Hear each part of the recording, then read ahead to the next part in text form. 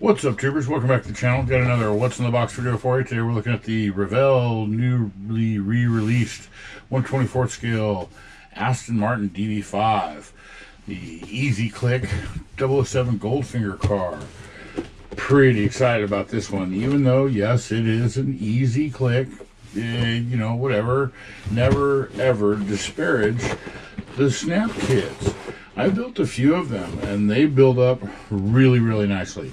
You don't need to paint them. These kits come ready to go out of the box, but you know, obviously you can, and they come out even nicer. I'll throw up a couple of pics here of some that I've done that were easy clicks, and then we're gonna crack into this thing and take a look at it. I know when these things first came out, they had the I'm not sure what they were calling it, the edition that had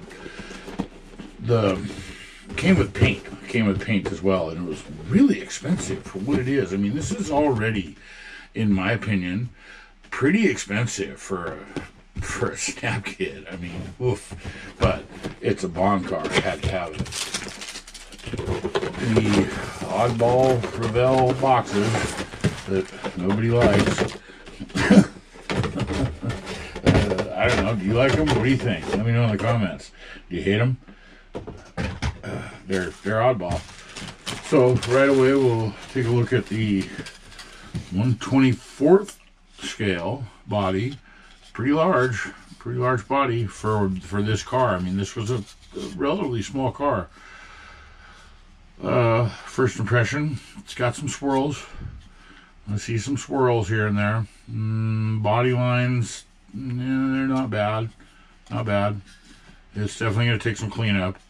This is not by any means a new kit, so I would imagine it's, you know, it's been around. A little bit of flash there, but other than that, all looks straight. The pillars all seem straight. No major warpage or anything. Looks like it'll be a decent body to work with. You know, I mean, if you were going to build this up with no paint, that would bother me, but, you know, whatever. We are definitely going to paint it. Not a question. So, let's take a look at the instruction booklet first off. The color book, large, really large. We have decals on the first page here of, yep, like most all the easy click systems, you have stickers and water slides.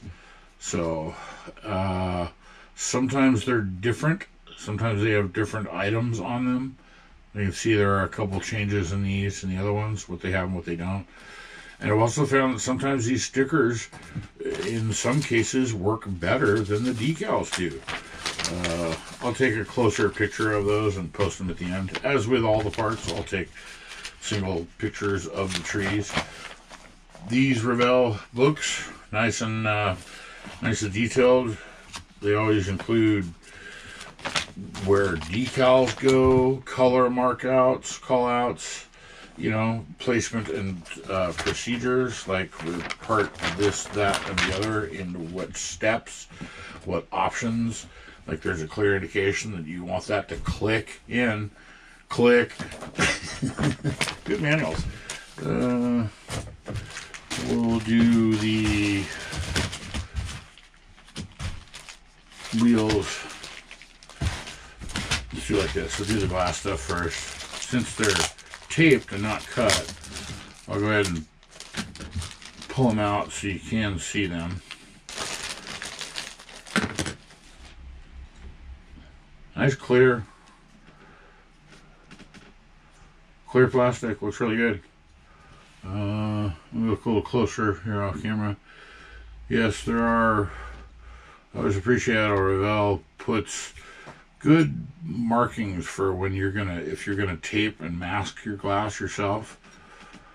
Nice light covers. All looks good. Looks like good tree of clear parts. It's all taped.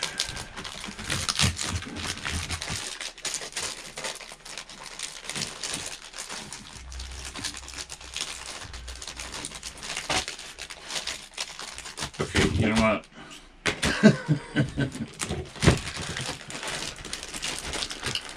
Some YouTubers do this off camera. Not here. We do it, you know, real, raw. It's organic. Wow, those are going to look really sharp. Some black wash in there. Yeah. Some nice good knockoffs or spinners or whatever you want to call those. Decent looking chrome tree. Yeah, some good stuff on there. You know, the door handles, and then keep in mind, this is all designed to just snap into place. You know, there's no glue required. It literally says that on the box. Nice soft wheel. I don't see any markings on it, no style or name brand, but it's definitely going to look good on those. Large car.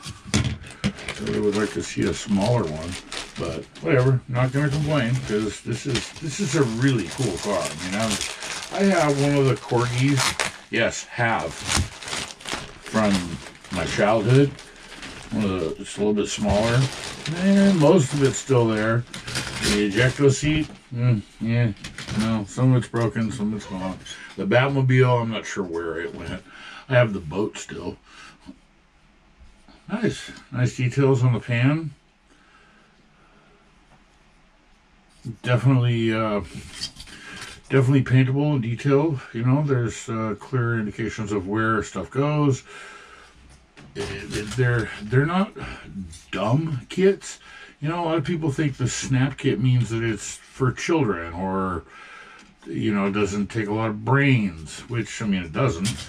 But that's not to say that they're, you know, a shoddy toy. There's definitely some nice details in there. I mean, look at that dashboard. With some attention to detail, that's going to look great. You'll notice I'm not calling out the parts at all. Now, that one's kind of roundish, and that one's sort of rectangular. This one is rectangular with a hole in it, so that's different. Does that help? Is that helpful? It looks like it's part of the gauge system. Oh, no, that's right. That's the center console with the lid flipped open, so you can see the buttons. Ejecto seat, cuz. Sorry, I'm a dork. Come on, get out of here. Release from me your hidden secrets. Oh. The interior chassis, or chassis tub, again in a different shade of plastic. So, you know, again, it's designed so that you could put it all together as is, and it has some different tonal qualities to it. But, you know, we're going to put some paint on these and bring all the detail out. Looks good. Looks really good. And then engine bottom, you know, so that when you flip it over, you can see parts of what might be a motor in there. I'm sure there's areas that could be improved, you know, maybe exhaust pipes, or who knows. Not sure how far into it I'll go. I mean, I'm definitely building the Bond car with, is this where they are? With all the extras. Yes, there we go. So those will go in your centers and then stick out. Super cool. So, you know, the car should have rockets and missiles and machine guns and smoke deflectors, and so it's got the roof, optional roof. Where is that? Wait, is there is no roof for it? Uh-oh.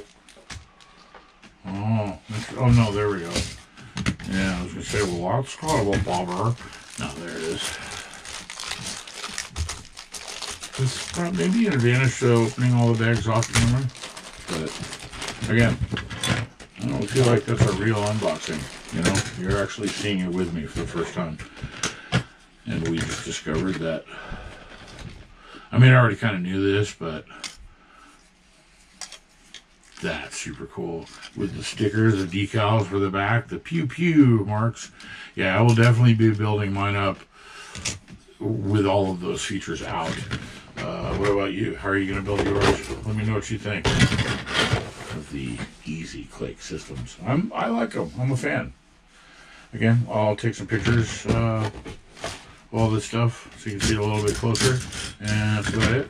Thanks for watching. We'll see you in the next one.